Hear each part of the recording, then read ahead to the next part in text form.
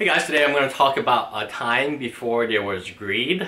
Greed has taken our game. MTG finance was not something I grew up with. It was not something that I was like, oh cool, I'm going to make a living from this. Or like I would ever expect anyone to say, I'm going to make a living from MTG finance.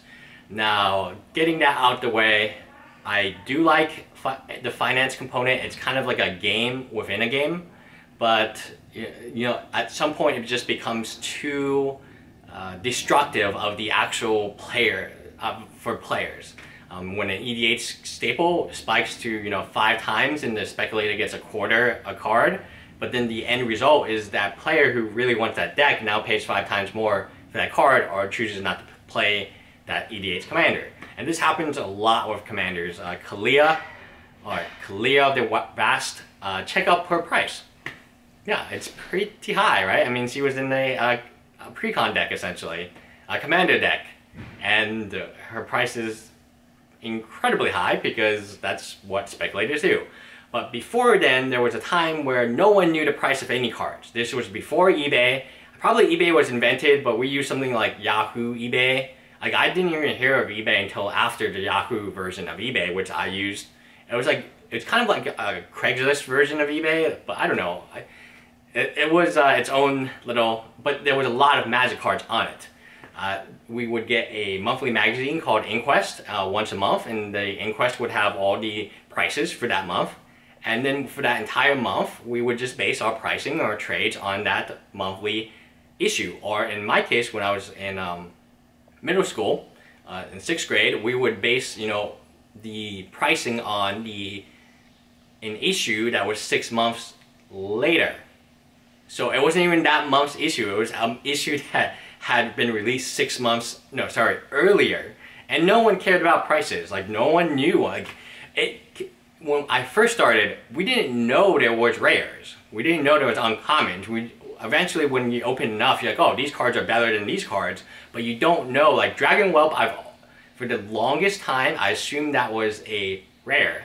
Only towards once the symbols came out with the silver, I was like, oh, what does the symbol mean? There's gold and silver, and I think it was Urza Saga or maybe 7th edition. But when they had symbols to tell you the and you didn't even know what the rare was in the pack. So it's completely crazy to me that now everything is about mythics and Uber mythics, which we call expeditions now, when back in the old days, no one knew what was a common and what was uncommon. I thought Birds of Paradise, I thought it was a common.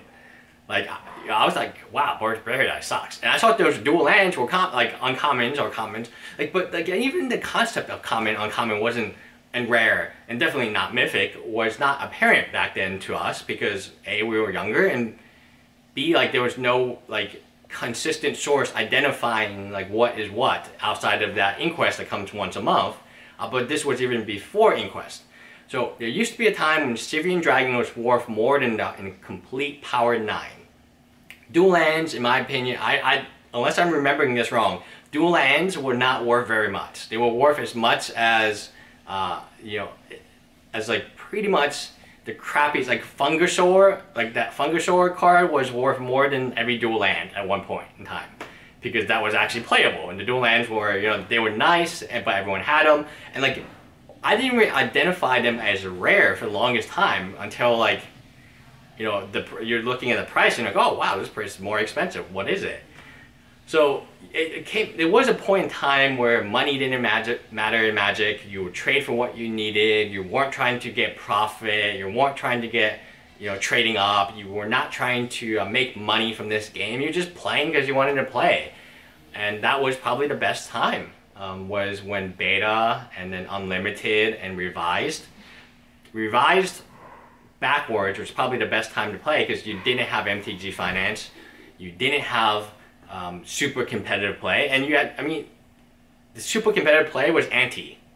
That's what it was. You could lose your card, and that was kind of, there was no real tournaments, there was no real, it was just you and your friends, and I think that's a wonderful time. I really would love to go back there to that time where it's just you and your friends in middle school at lunch table and just playing cards, and I had no idea Birds of Paradise was a good card. I used to get them all the time. I was like, what is this crappy common?